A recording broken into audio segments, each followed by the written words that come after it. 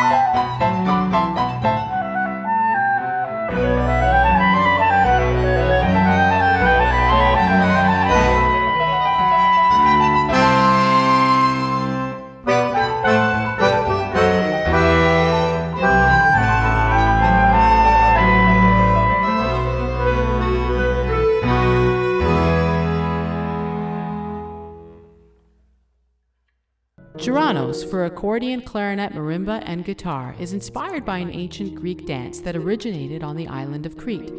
It's a winding dance where dancers move like snakes, swaying back and forth as if they're making their way through a maze. The story goes, King Minos of Crete forced Athens to send him a tribute every year of 7 youths and maidens who would be fed to the Minotaur, a half-human and half-bull monster who is kept in the labyrinth, a maze of winding paths and corridors. The hero Theseus, the son of the king of Athens, insisted on going as one of the 7 youths to be sacrificed, and once there, he killed the Minotaur and escaped the twists and turns of the labyrinth.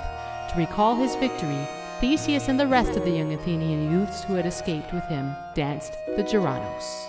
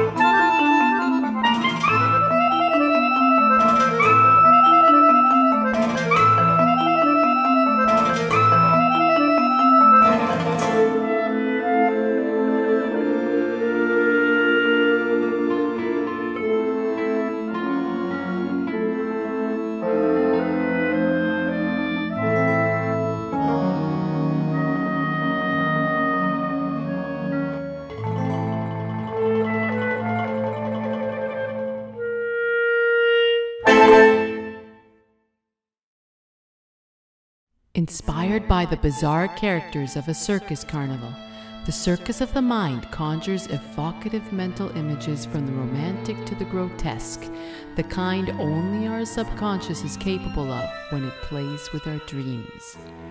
Movement 1 begins with a resolute theme that struggles to maintain its integrity throughout the piece as distorted harmonies playfully dissolve its sense of reason like warped mirrors in a funhouse. Movement 2 is a retreat to a safe place, the recesses of our mind where we can feel at peace, where we can relax from a bad dream, until we feel the chase breathing down our neck and we need to run, escape so we can revert to our oasis.